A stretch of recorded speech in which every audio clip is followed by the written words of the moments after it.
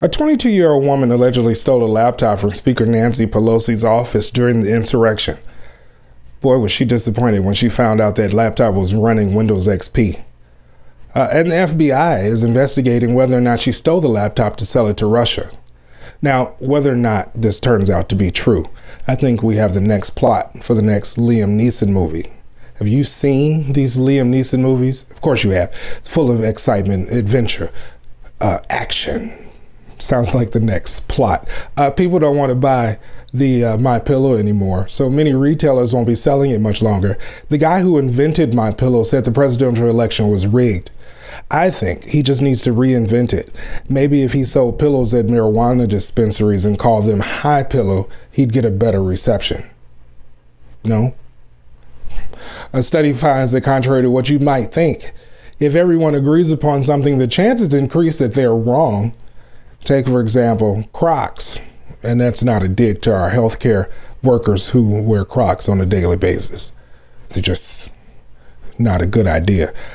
Speaking of studies, a study says that kids in college don't learn much, and it didn't take a college degree to figure that out.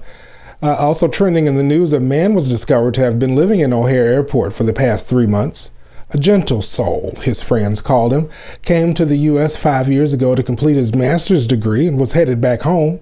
He said goodbye to his friends in California on October 19th and boarded a Chicago-bound flight from his Los Angeles location to begin his journey back to India, but he never made it.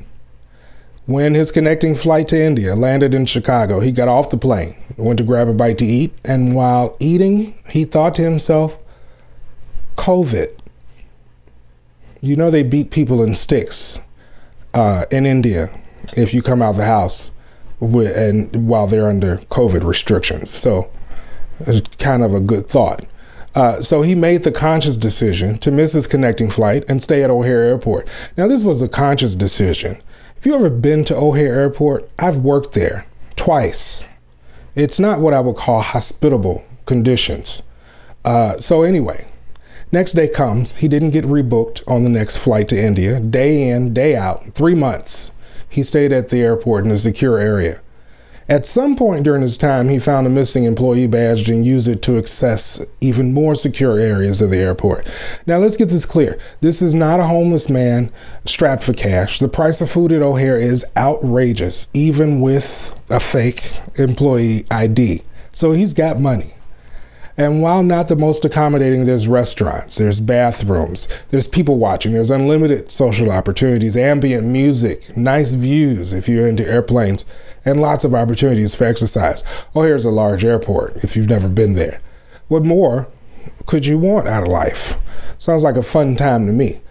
Well, he was arrested and put in the county jail after 2 United employees asked him for his badge, which they determined was a badge that belonged to an operations manager who lost it some time ago.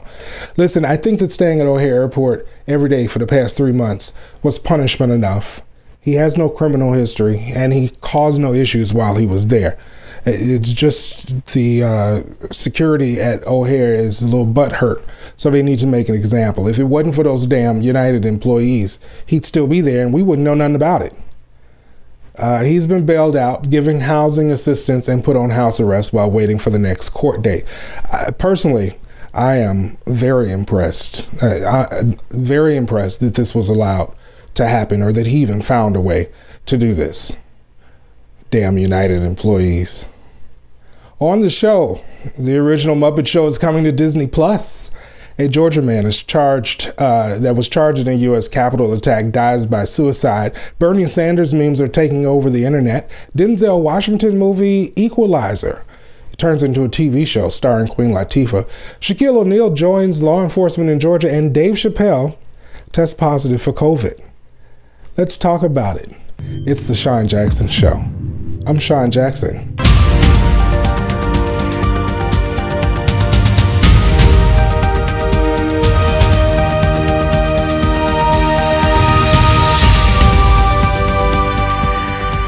Who's the man that would risk his neck for his brother, man? Shaq. That's who. Shaquille O'Neal said he's always wanted to be a sheriff, and now the NBA legend has officially taken a role at the Henry County Sheriff's Office. Friday, newly elected Sheriff Reginald Scandrett announced he has named O'Neill his Director of Community Relations.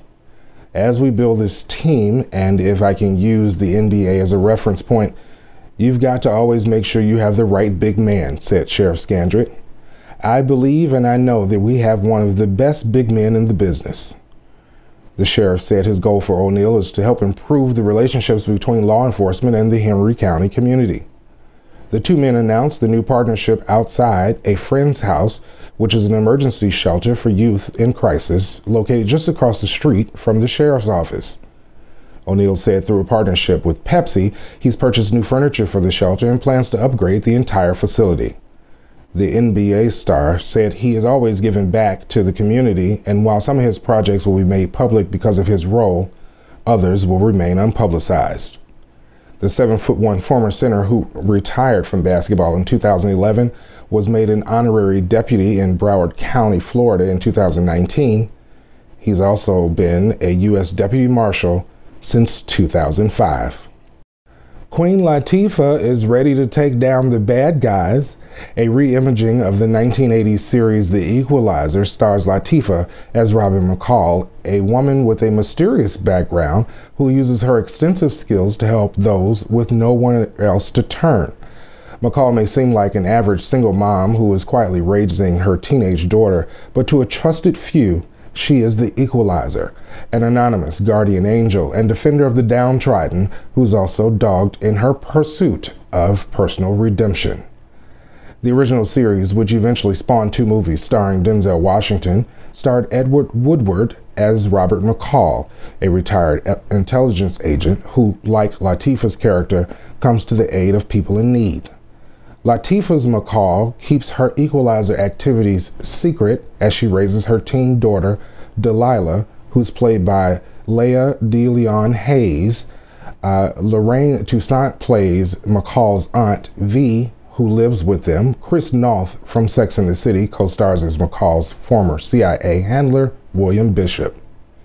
The hour-long drama will air after the Super Bowl at 10 p.m. Eastern, 7 p.m. Pacific Time, or after the post-game coverage on Sunday, February 7th on CBS.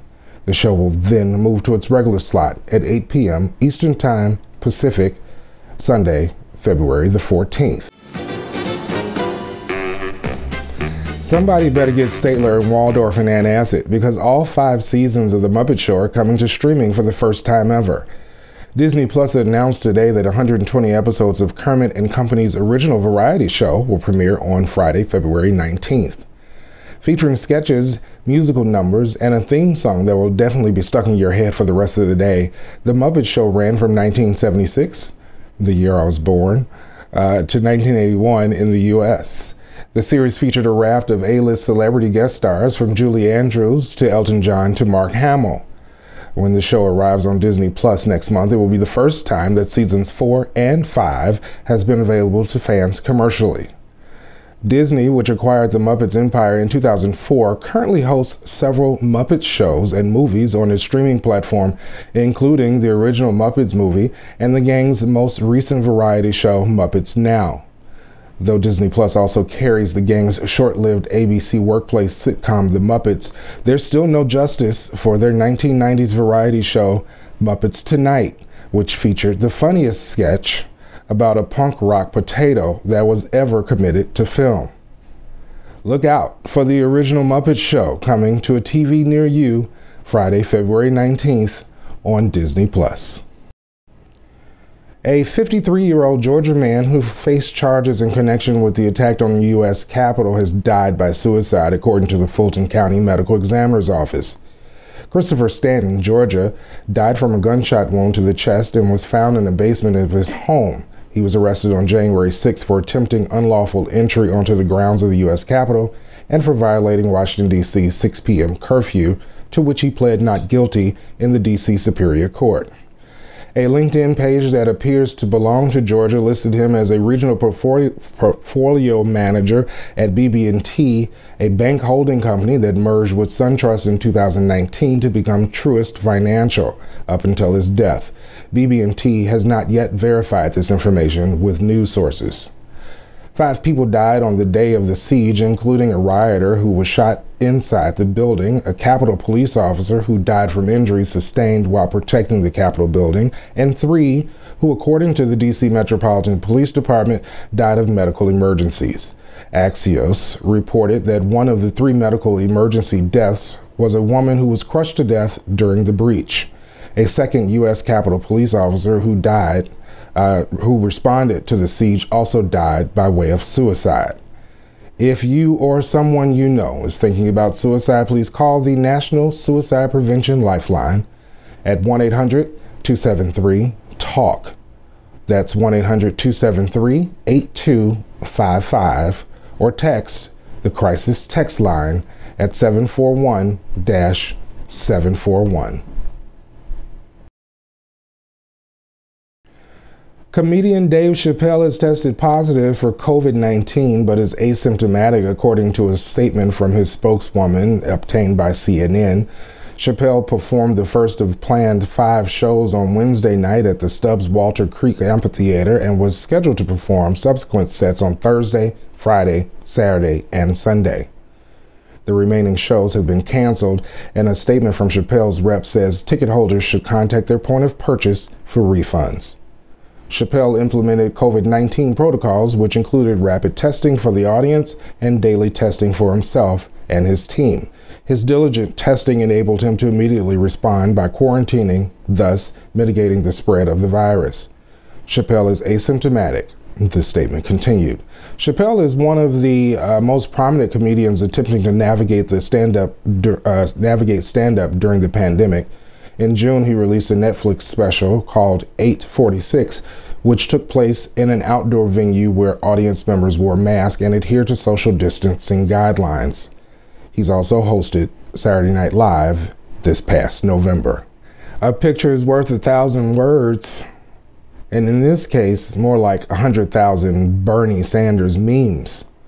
2 weeks before the inauguration, Brendan Smilewowski, a former sports photojournalist from Connecticut who documents politics for wire service agency France Presse, has been outside the Capitol when a mob of Trump supporters stormed the building. On Wednesday, Smilewowski was in the cold outside the Capitol documenting the celebration of the new administration for Joe Biden. With a zoom lens and a Nikon DSLR in hand, Smilewowski went out to capture the mood and the moments of the day. If you look to the right, you're going to see Capitol Hill in this beautiful stand, and all the seats are spread out. You look to the left, you're going to see the National Mall completely empty, he tells Rolling Stone. With his eyes open for Senators Ted Cruz and Josh Hawley, Smilewowski noticed Senator Bernie Sanders taking a socially distanced seat. The photo instantly becomes the biggest meme of the inauguration, as amateurs and pros alike inserts Sanders' pose into classical paintings, movie stills, album covers, historical photos, and other memes. His pose was also perfect fodder for reaction memes to convey annoyance at everything from unnecessary meetings to 4-band concert bills. He's very big. He's a heavy hitter during the primaries. His brand of politics is popular, says Smilewowski. So of course I want to keep an eye on him and how he interacts with people and try to make a nice picture. The rest is history.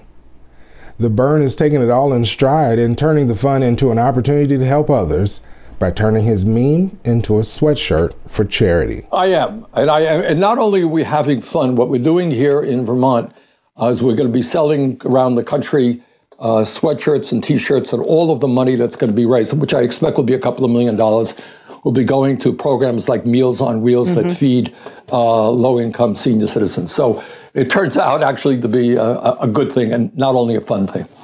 And that's all the time we have for today. Thanks for watching the Sean Jackson Show Week in Review, the Sean Jackson Show Update, or I don't know what the name of the show is. I'm just here. But thanks for watching nonetheless. Subscribe to our YouTube channel, The Sean Jackson Show, for short news bits throughout the week and a longer recap like this one on weekends. Also, download the Sean Jackson Show app from your app store. Yeah, there's an app for that. So you can listen to the past episodes of the Sean Jackson Show podcast with our crew, Glenn, Lori, and Brandon, who will eventually be a part of this recap as well. It's music, entertainment, news, and lots of laughs, our podcasts. So check those out. Each one is approximately 3 hours long and will definitely get you through a good portion of your day. So until something else happens or something exciting or newsworthy happens, which is in approximately 30 seconds, let me get out of here. I'm Sean Jackson. Thanks for watching.